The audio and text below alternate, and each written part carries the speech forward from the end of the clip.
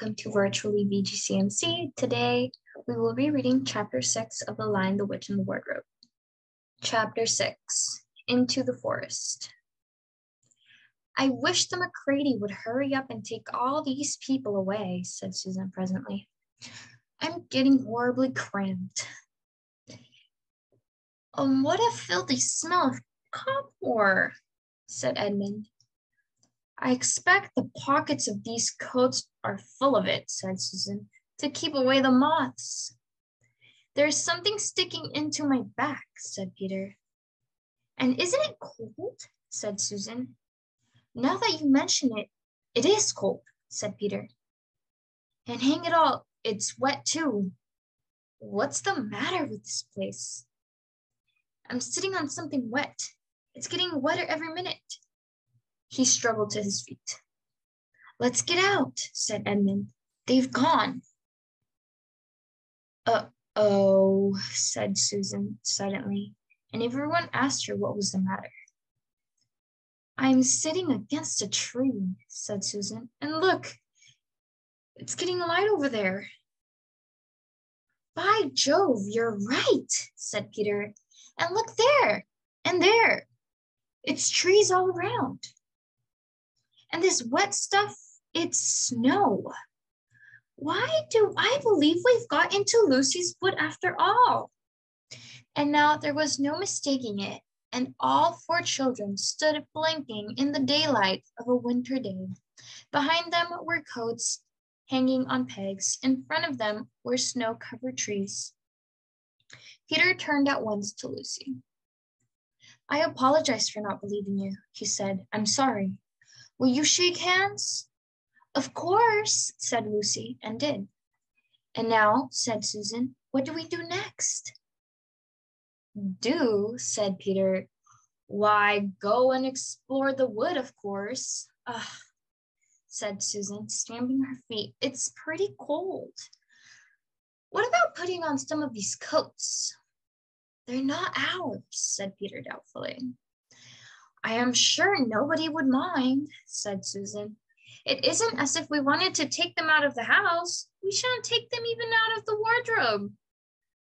I never thought about that, Sue, said Peter. Of course, now you put it that way, I see. No one could say you had bagged a coat as long as you leave it in the wardrobe where you found it. And I suppose this whole country is in the wardrobe. They immediately carried out Susan's very sensible plan. The coats were rather too big for them, so that they came down to their heels and looked more like royal robes than coats when they had put them on. But they all felt a good deal warmer, and each thought the others looked better in their new getup and more suitable to the landscape. We can pretend we are Arctic explorers, said Lucy. This is going to be exciting enough without pretending, said Peter, as he began leading the way forward into the forest. There were heavy, darkish clouds overhead, and it looked as if there might be more snow before night. I say, began Edmund presently, aren't we bearing a bit more to the left, that is, if we are aiming for the lamppost? He had forgotten for the moment that he mustn't pretend never to have been in the wood before. The moment these words were out of his mouth, he realized that he had given himself away. Everyone stopped. Everyone stared at him. Peter whistled. So you really were here, he said. That time Lou said she'd met you in here, and you made out she was telling lies. There was a dead silence. Well, of all the poisonous little beasts, said Peter, and shrugged his shoulders and said no more. There seemed, indeed, no more to say, and presently the four resumed their journey. But Edmund was saying to himself, I'll pay you all out for this, you pack of stuck-up, self-satisfied prigs. Where are we going anyway? Said Susan, chiefly for the sake of changing the subject. I think Lou ought to be the leader, said Peter. Goodness knows, she deserves it. Where will you take us, Lou? What about going to see Mr. Tumnus? Said Lucy. He's the nice fawn I told you about. Everyone agreed to this, and off they went, walking briskly, stamping their feet. Lucy proved a good leader. At first, she wondered whether she would be able to find the way, but she recognized an odd-looking tree on one place and a stump in another, and brought them on to where the ground became uneven and into the little valley, and at last to the very door of Mr. Tumnus's cave. But there, a terrible surprise awaited them. The door had been wrenched off its hinges and broken to bits. Inside, the cave was dark and cold and had the damp feel and smell of a place that had not been lived in for several days. Snow had drifted in from the doorway and was heaped on the floor, mixed with something black, which turned out to be the charred sticks and ashes from the fire. Someone had apparently flung it about the room and then stamped it out. The crockery lay smashed on the floor, and the picture of the fawn's father had been slashed into shreds with a knife. This is a pretty good washout, said Edmund. Not much good coming here. What is this? Said Peter, stooping down. He had just noticed a piece of paper which had been nailed through the carpet to the floor. Is there anything written on it? Asked Susan. Yes, I think there is, answered Peter, but I can't read it in this light. Let's get out into the open air. They all went out in the daylight and crowded round Peter as he read out the following words. The former occupant of these premises, the Fawn Tumnus, is under arrest and awaiting his trial on a charge of high treason against the Emperor Majesty Jadis, Queen of Narnia, Chatanel of Cair-Paravel, Empress of the Lone Islands, etc., also of comforting her said Majesty's enemies, harboring spies, and fraternizing with humans. Signed, Margrim, Captain of the Secret Police. Long live the Queen. The children stared at each other. I don't know that I'm going to like this place after all, said Susan. Who is this Queen, Lou? Said Peter. Do you know anything about her? She isn't the real queen at all, answered Lucy. She's a horrible witch, the White Witch. Everyone, all the wood people, hate her. She has made an enchantment over the whole country so that it is always winter here and never Christmas.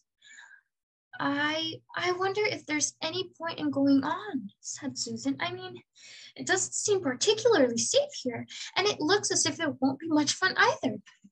And it's getting colder every minute, and we've brought nothing to eat. What about just going home?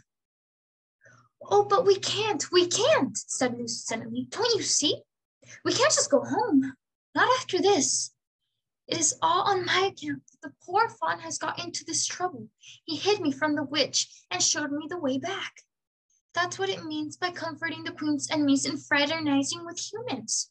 We simply must try to rescue him. A lot we could do, said Edmund, when we haven't even got anything to eat. Shut up, you, said Peter, who was still very angry with Edmund. What do you think, Susan? I have a horrid feeling that Lou is right, said Susan. I don't want to go a step further, and I wish we'd never come, but I think we must try to do something for Mr. Whatever his name is. I mean, the fawn. That's what I feel too, said Peter. I'm worried about having no food with us. I'd vote for going back and getting something from the larder, only there doesn't seem to be any certainty of getting into this country again once we've gotten out of it. I think we'll have to go on. So do I, said both the girls. If only we knew where the poor chap was imprisoned, said Peter. They were all still wondering what to do next. Then Lucy said, Look, there's a robin with such a red breast. It's the first bird I've seen here, I said. I wonder, can birds talk in Narnia? It almost looks as if it wanted to say something to us. Then she turned to this robin and said, Please, can you tell us where Tumnus the fawn has been taken to? As she said this, she took a step forward to the bird. It at once flew away, but only as far as to the next tree. There, it perched and looked at them very hard as if it understood all they had been saying. Almost without noticing that they all had done so, the four children went a step toward or two near to it. At this, the robin flew away again to the next tree and once more it looked at them very hard. You couldn't have found a robin with a redder chest or a brighter eye. Do you know, said Lucy, I really believe he means us to follow him. I have an idea he does, said Susan. What do you think, Peter? Well, we might as well try it, said Peter. The robin appeared to understand the matter thoroughly. It kept going from tree to tree, always a few yards ahead of them, but always so near that they could easily follow him. In this way, it led them on, slightly downhill. Wherever the robin alighted, a little shower of snow would fall off the branch. Presently, the clouds parted overhead, and the winter sun came out, and the snow all around them grew dazzlingly bright. They had been traveling in this way for about half an hour, with the two girls in front, when Edmund said to Peter, If you're not still high and mighty to talk to me, I have something to say which you'd better listen to. What is it? Said Peter. Hush, not a sound, said Edmund. There's no good frightening the girls, but I have you realized what we're doing. What? Said Peter, lowering his voice to a whisper. We're following a guide we know nothing about. How do we know which side that bird is on? Why shouldn't it be leading us into a trap? That's a nasty idea. Still, a robin, you know. They're good birds in all the stories I've ever read. I'm sure a robin wouldn't be on the wrong side. If it comes to that, which is the right side? How do we know that the fawns are in the right and the queen is, yes, I know we've been told she's a witch, is in the wrong? We don't really know anything about either. The fawn saved Lucy. He said he did, but how do we know? And there's another thing too. Has anyone the least idea of the way home from here? Great Scoot, said Peter. I hadn't thought of that. And no chance of dinner either, said Edmund.